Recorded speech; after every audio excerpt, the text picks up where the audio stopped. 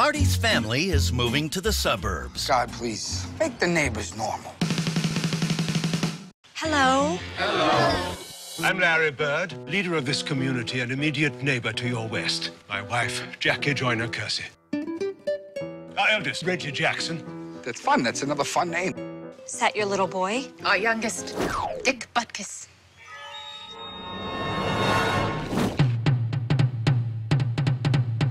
Celebrate.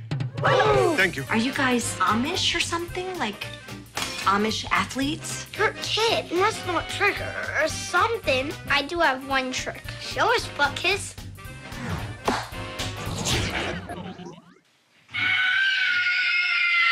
Oh, dear. I fear our little Dick may have exposed himself again. You were bound to find out eventually. Surprise. Do we call the police? Shouldn't Obama know about this? The alien next door knows how to run his house, so here goes. I am the man of this house, and you're the woman. And what I say goes. And I say we stay. You know, unless you don't want to stay. Because then we should talk about... Honey, I think we should... That made you mad? Okay. She insisted on carrying the argument over late into the evening. Sometimes you have to have a good long fight, clear the air. I agree. It was a good fight. And in the end, I emerged the victor. Jackie Joyner Kersey kicked me out. Whoa. This is how we cry.